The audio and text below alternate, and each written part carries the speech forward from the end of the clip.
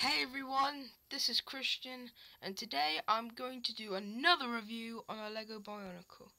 And I was going to get this on the day that we went to Southampton, and it is Skull Warrior. Hold on a sec. There we go.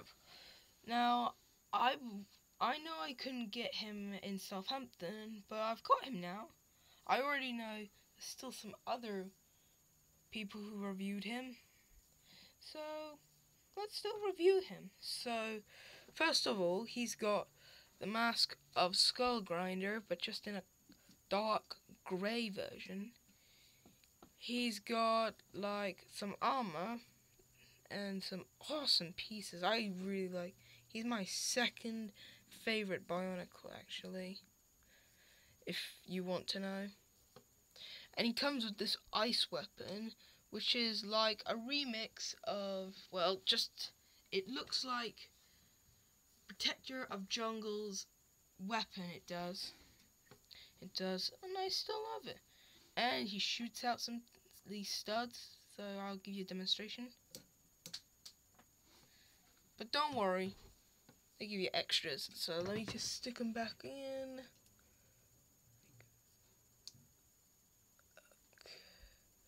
It's a bit hard.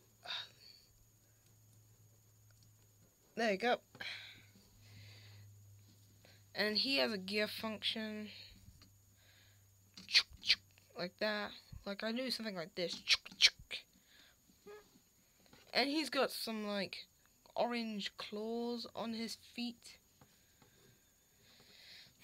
And got some more armor, make him look like a frozen skeleton for many years. And he's also got this nice weapon, staff, on him. And let me show you something. So let me just take him for a sec.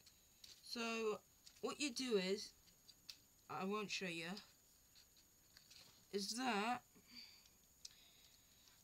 you remove his weapon and take the staff out like this, and you take his weapon and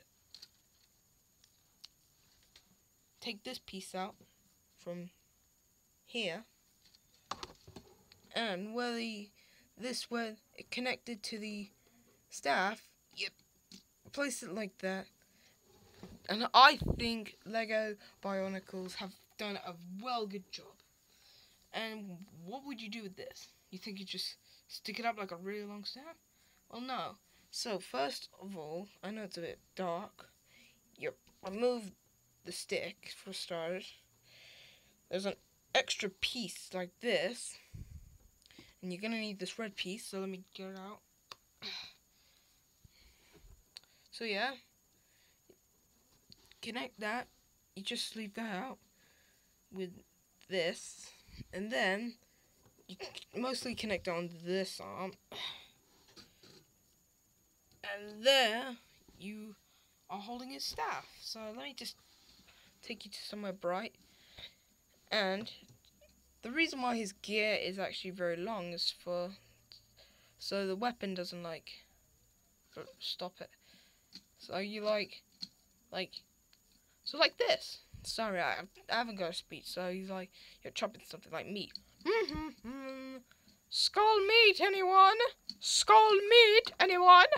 Anyone for skull meat? Oh, and one more thing. He comes with the mask of ice called Parker's mask. And this is absolutely the same as the original one. So let me bring called Parker's mask. With the other, this mask. And I don't know how they turn it into this. Let's bring them both in. But I like this one better. I like it's turning clear, like it's turning into glass. Like, oh no, don't turn me into glass! I'm a little bit of glass. But yeah, that's pretty cool actually. You can stick it on Skull Warrior, so let's remove that. Take that. Yeah, look at that. That looks pretty good. So you're just wondering, like, where should I put him in my shelf? So let me just. Okay, I use that. What? Oh yeah, I've got Lego Dimensions now. Forgot to make a video. Okay. Alright, it is dark. Here we are. Here we are. Okay, hold on. Oh, I know. Oh, sorry.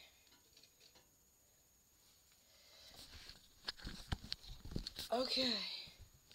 Hold on, let me find a torch. If I got one. So let me just go down. And if you can't see it, it's right up there. I know I'm not supposed to do this, but there you go. See him right there?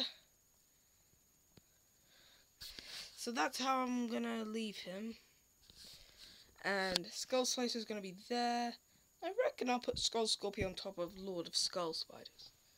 So there you go, guys. That was the Lego review on Skull Warrior, and I hope you enjoyed it. And leave a comment to see what any videos I could do with Skull Warrior. And I'll see you next time. I've got a new haircut. Bye.